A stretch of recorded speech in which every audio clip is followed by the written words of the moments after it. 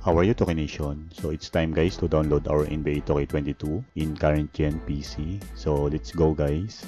So as you can see guys, in Steam, so just click install and let's wait until the download is over.